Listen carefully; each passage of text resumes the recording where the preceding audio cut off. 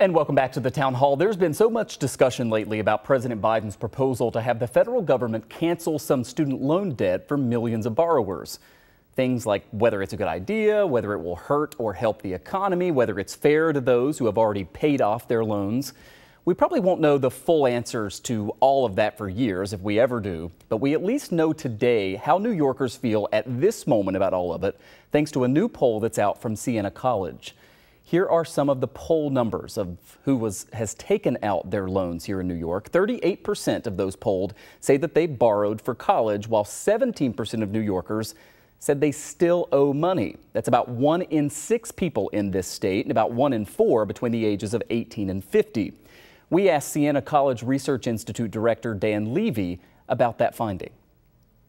It surprised me a little bit, just to look at the sheer size of that indebtedness. You always hear these enormous numbers in the trillions of dollars, but when you break it down and you find that 1 out of every 4 New Yorkers who is between the ages of 18 and 50 are carrying a student loan debt today.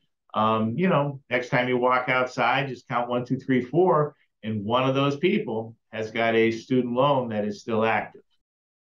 And then we get to the question on the proposal itself, and you can see at the bottom of your screen, for all New Yorkers, 56% of those polled support the plan, 33% do not. As you'd suspect, people who have a loan balance by a big margin support it, 73% to 19%, but so did those who already paid off their loans. Almost 2/3 of them think this is a good idea.